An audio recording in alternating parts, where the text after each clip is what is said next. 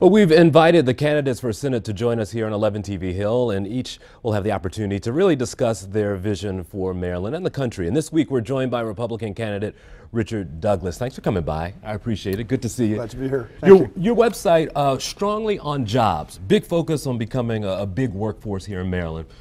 If you're able to do it, how do we train more people to take advantage and enjoy the benefits of jobs returning to Maryland? Well, first we have to attract them and make sure they come to Maryland. Sure. And unfortunately, in the last few years, our congressional delegation on Capitol Hill, it seems to me, has been indifferent to the need to bring work to Maryland. In fact, during the 8 years of the O'Malley administration, we lost 80,000 jobs. Small businesses also left our state. We need to bring them back. Sure. This week, Ford Motor Company announced that it's going to make a $5 billion investment in new factories outside the United States.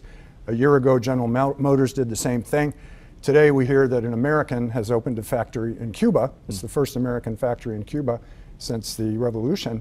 And what does that tell me? Well, we're looking at a new maquiladora industry in Cuba, moving over from Mexico. Yeah. I don't think any of that's good for the United States. I think what we need to do is elect people to the United States Senate and the House of Representatives who will make it their business every single day to find ways to bring work to Maryland, to convince manufacturers that they should come to our state. Part of that is fixing the United States Code. There are problems in the U.S. Code that make the United States in general an unattractive place for foreign investment, although compared with many other countries, we're near the top, but we could do more. We also need to find a way to make it possible for the federal side of our representation to work with Annapolis. And if I'm a U.S. Senator from Maryland, I'm going to be in Annapolis every day talking to Larry Hogan while the Maryland General Assembly's in session. I don't think there's anything impossible about this. I think what it takes above all is the will to do it, and I haven't seen that in our congressional registration. I'm sorry to say it. If we become attractive, do you think that folks here who are in the most need of jobs will have an opportunity there? Do you think that we'd be able to train them to get into those jobs? Yes, I do, and I'm going to give you an example. There are small businesses today in the city of Baltimore that are doing their utmost to bring people in and try to train them. Sure. There are obstacles to bringing young people in who honestly, genuinely want to work. Some of the younger people have minor criminal records that make it difficult for them, for example, to get a security clearance or to get a TWIC, to work in the port. And I think part of our responsibility would be to try to find ways to make it possible for people who really want to get ahead to do that. Sure. Despite these obstacles. We have in Baltimore City a phenomenon called the hub zone, where the idea is to encourage investment in the city, to bring business into the center city, and to make it possible to create jobs in the center city.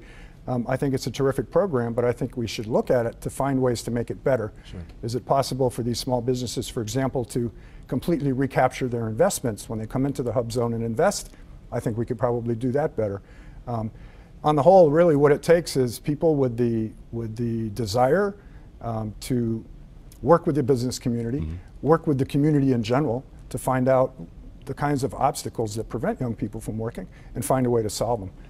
I'm ready to do that. I want to do it. I'm shocked it hasn't been done already. You worked in counter narcotics for a while. Drugs, of course, an issue, whether it's statewide, national as well. How do we get some of these drugs off of our streets and get some folks some treatment as well, I guess? Well, I appreciate you mentioning that. In the Bush administration, I was Deputy Assistant Secretary of Defense for counter narcotics. I had a $1 billion budget every year, and my job was to support the efforts of combatant commanders around the world, primarily Afghanistan, Pakistan on the one hand, National Guard on the other, Colombia, to find ways to combat drug trafficking. That was done because it's in our interest to combat drug trafficking. The number one way to get drugs off our street is for Americans to stop consuming them. I think that's a part of the equation that we tend to overlook. There's a lot to answer for on the other side of the border in terms of corruption and so forth, but we have a consumption problem in this country that we need to get our arms around. It's Richard Douglas there running against Mr. Douglas on the Republican side, or State House Minority Whip Delegate Kathy Szeliga and Chris Kafalas, who worked as an attorney in former Governor Bob Ehrlich's administration. As for the Democrats, Congressman Chris Van Hollen and Congresswoman Donna Edwards will go head-to-head.